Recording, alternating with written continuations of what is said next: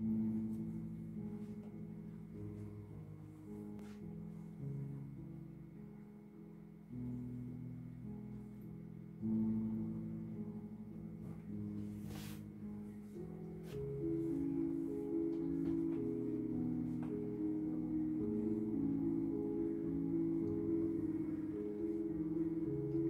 City by HP Lovecraft.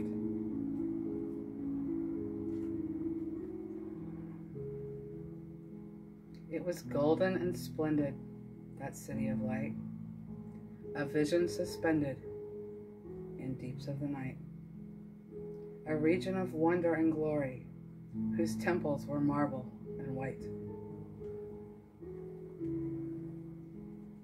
I remember the season.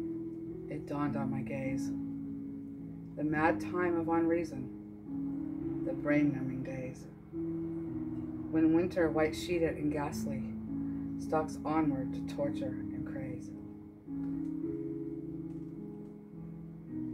More lovely than Zion, it shone in the sky, when the beams of Orion beclouded my eye, bringing sleep that was filled with dim memories of moments obscure and gone by. Its mansions were stately, with carvings made fair, each rising sedately on terraces rare. And the gardens were fragrant and bright with strange miracles blossoming there. The avenues lured me with vistas sublime.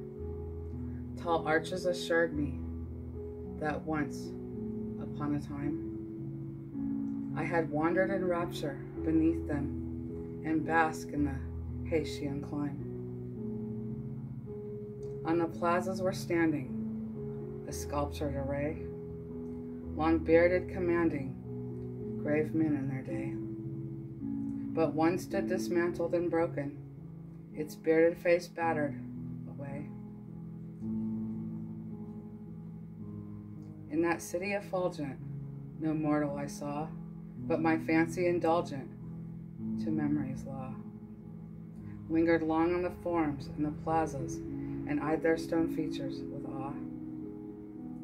I fanned the faint ember that glowed in my mind and strove to remember the aeons behind, to rove through infinity freely and visit the past unconfined. Then the horrible warning upon my soul sped, like the ominous morning that rises in red. And in panic I flew from the knowledge of terrors forgotten and dead. First published in The Vagrant, October 1919, from the poetry of HP Lovecraft.